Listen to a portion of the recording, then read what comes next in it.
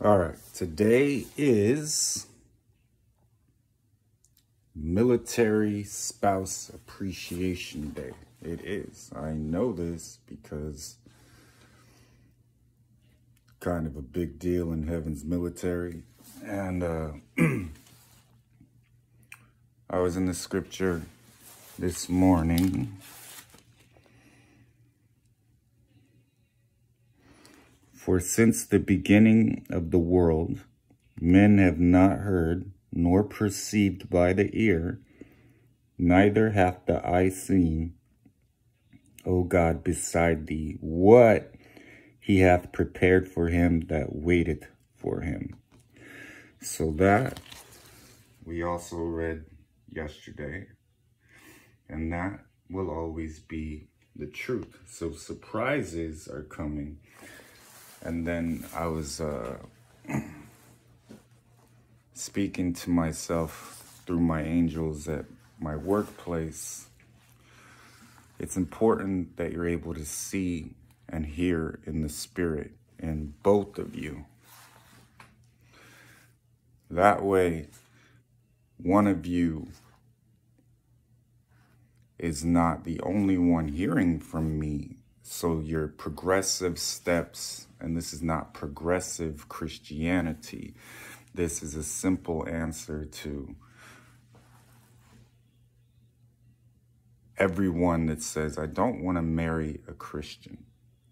You guys are no fun. And then Christians saying, we're going to heaven and we have God and we are perfectly fine with. But truthfully,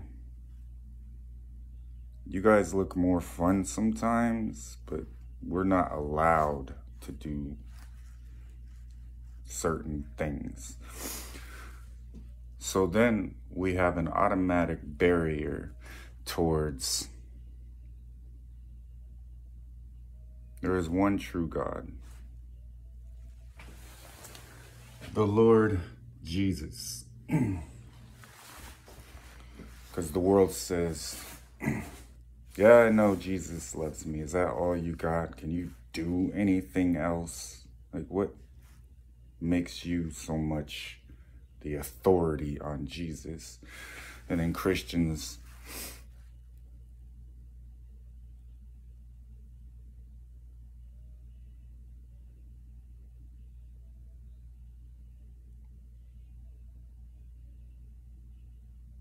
I truthfully haven't heard from him in a long time, and I have something else to do. So establishing the ancient ways is what we decided a long time ago, and many of you aren't looking at it from my perspective a lot of times, and this is what causes you fear.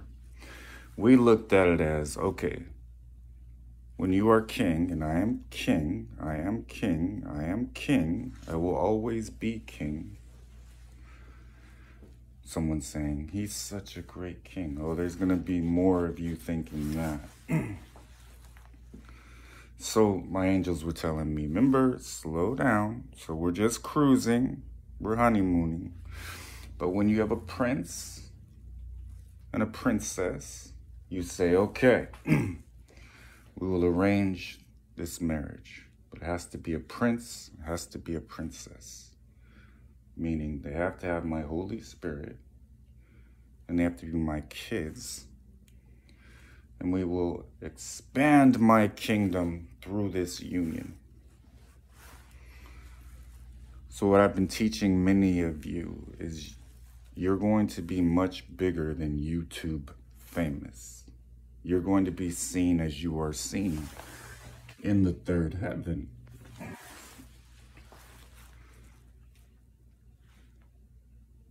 And the fact that you have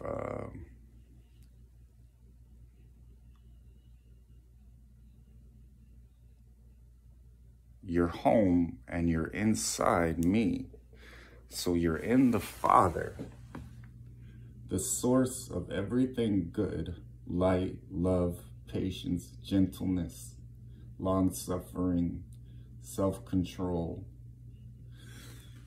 all of the fruits of the Spirit, you're going to be enveloped in that. Even just the text message or email between you two, you're going to sense light in each other. It's going to make your day so much better. And I've waited a long time to bring this moment together for you. So one, you're going to glorify me, the Lord Jesus, who is me, who is me, who is me, through your union, but you're also going to have the love of God shown to you. And that's been the biggest thing. So those moments of your spouse just making your day better, being there for you. For those of you that fear, like May, I'm not putting you on Front Street, babe. I'm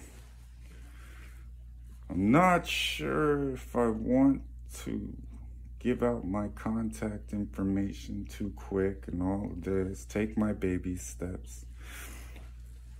One way to do it is like you have been doing it. That's one way.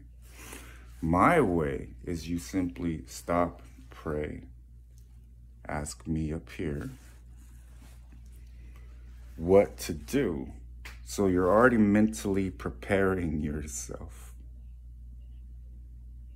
Many of you, it would be the same as you went to your parents in the world and they just looked at you and said, you're not ready for marriage. But you did it anyway. In my kingdom marriages, you prayed for a spouse. And I took the time crafting and teaching them specifically how to love you, where you are at.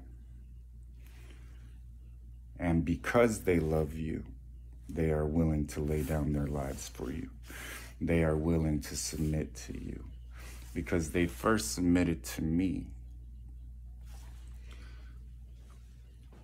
So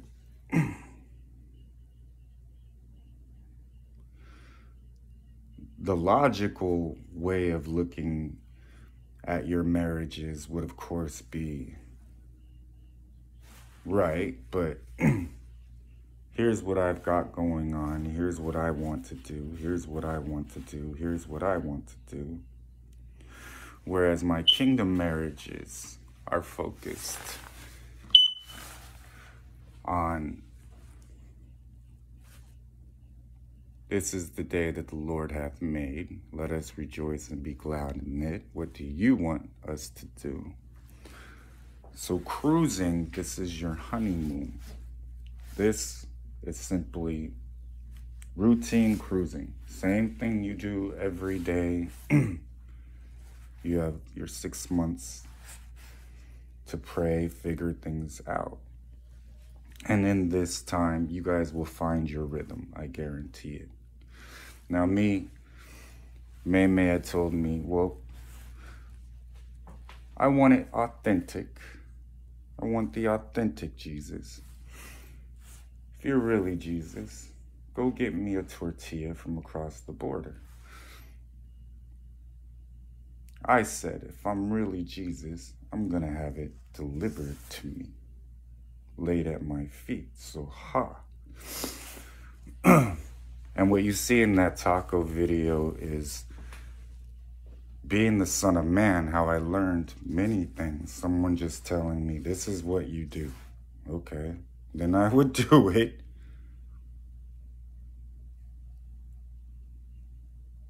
That has yielded many interesting results. So, helping you get to know me, because we were, and by me up here, who is me up here, who is still me, my comforter, my teacher, my God, always my God, always my God. Jesus, the Lord Jesus, me. And we were displaying through these videos the Godhead and how we do things meticulously, how we want it to be seen as loving, playful, but feared and respected as a good Father, your Heavenly Father. So we're happy with how this is going. I am playful. And I did say, babe, that I was going to invite you to dinner. I said that through one of my angels, so we are right on course. My spouses, I want you to perform loving gestures for your spouse. That video was me just being obedient. So I'm walking with my prophets, teaching them how to be ready to minister in public, not only behind the camera. Because like I said, you're getting trained for your celebrity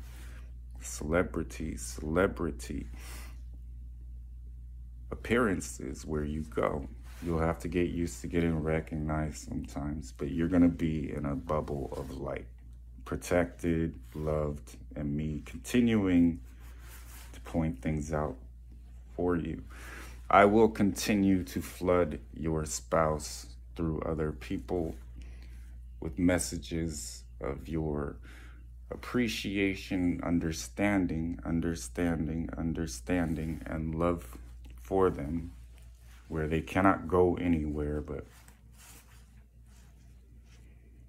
I feel like I'm in this spiritual realm sometimes, and I can't go anywhere, but I'm slightly okay with it. And, well, you were taken into the air with me. You got to remember that. So I got my little check, so I'm going to use that, and we'll be teaching finances, because I did say I was going to teach you guys about money. So we'll see how that goes. My big check, I told myself I needed a new wardrobe, so I'll do that. At this point, I want you guys focused on your spouse, so I'll keep that up. Let's confirm here.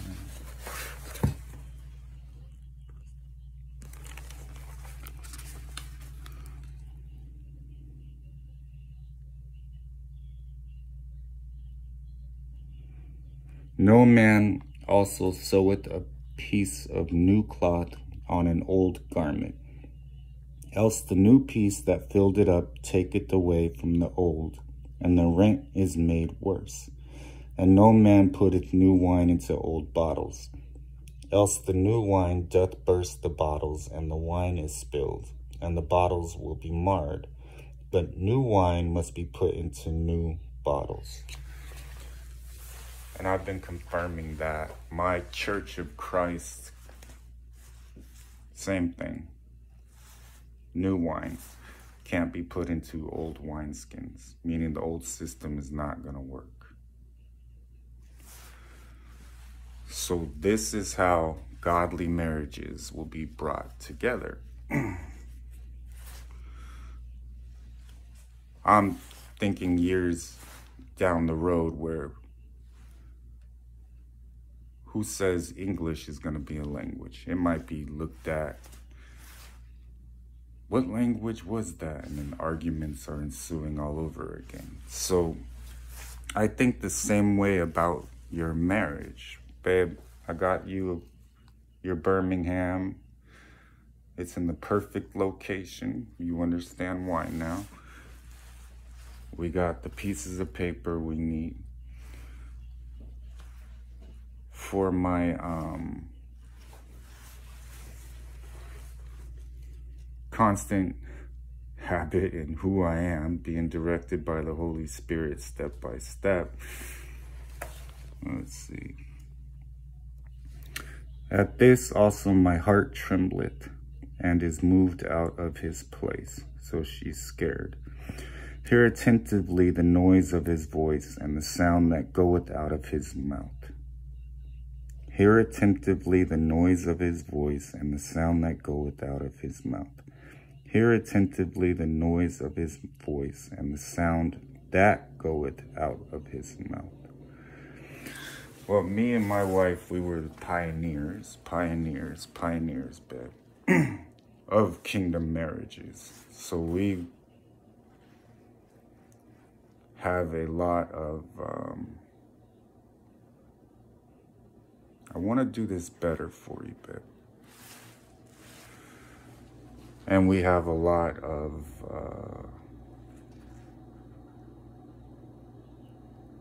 I took kingdom marriage and I said, babe, get in here. And my wife at that time was under a lot of duress spiritually. So keeping her, keeping you, babe, keeping you. The Lord bless you. The Lord keep you. Make his face shine upon you. Be gracious to you and bring you peace. Was always my plan and my answer to the spiritual war that was going on. So you guys need to be cognizant that there was a war going on. And that pushed you towards me and trained you as well for your marriages. So we've confirmed where two or more are gathered, I'll be in your midst. And we have confirmed that you are kings and queens now. That you are proper ambassadors for the kingdom of heaven. That your focus is where it needs to be and you are ready for marriage. And no one will ever be able to tell you this is how marriage is. That adventure I would never, never steal from you. So appreciate your military spouse. Good, Peter's re-engaged. But Peter continued knocking, and when they had opened the door and saw him, they were astonished. But he, beckoning unto them with the hand to hold their peace, like his dad does, declared unto them how the Lord had brought him out of the prison. And he said, go show these things unto James and to the brethren. And he departed and went into another place. Into another place. So they, being sent forth by the Holy Ghost, this is the Spirit of God, the Spirit of truth, holy,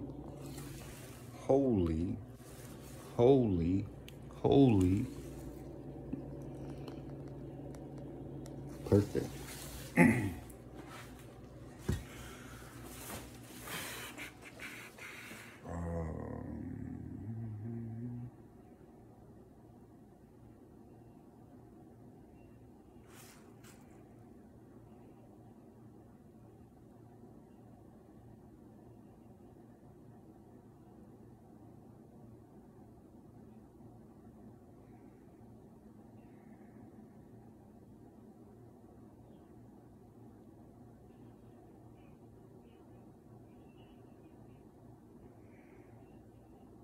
That's it. Appreciate your spouse in your own style. When there's two of you and you're agreeing on what you're doing, you'll be surprised on the lack of confinement that I have for marriage. It's more important to me that you're happy, that you're feeling close to me. I get to be close to you. And that you do not separate. That's the only rule that I really am going to come down on. Because again, you start being more susceptible to distancing yourself. You're going to put sin between us. Because you're leaving yourself open to break very, very serious commandments. The 10 Commandments I will always take very, very seriously. So as close as we can get to the ancient ways is what I have done. And in your display of love for each other, and you working together, you're removing any desire outside of my plan for your happiness. Remember, I always have a plan for your day. I always have a plan for your life. You hear people say, God has a plan for you. There's always a plan, and you know whether you're in that plan or not. So I encourage you, stay in the plan, stay in the plan, stay in the plan. Understanding that there will be times in your life, and your marriages will teach you this and have taught you this. For those of you that have been married to your kingdom spouse, as far as living and dwelling together, as scripture states it should be, to leave mother and father, cleave together as one flesh. You are already one flesh, but there will be situations as I'm taking you higher and higher, not now, because you're honeymooning, where you will both need to be able to stop and say, this seems insurmountable as far as what the Lord wants me to do, but that's how he gets his glory. That is important to me, to glorify my Heavenly Father. We got to stop and take this step by step. And then you'll see how much easier it is when you're letting me do most of the work, when you're not doing things in your own strength. 14. That's a lot of I love yous. I love you, I love you, I love you, I love you, I love you, I love you, I love you, I love you, I love you, I love you, I love you, I love you, I love you, I love you. No eye has seen, no ear has heard. It's here. I'm excited to be able to announce that. Enjoy your Military Spouse Appreciation Day with no fear. And just because, I love you.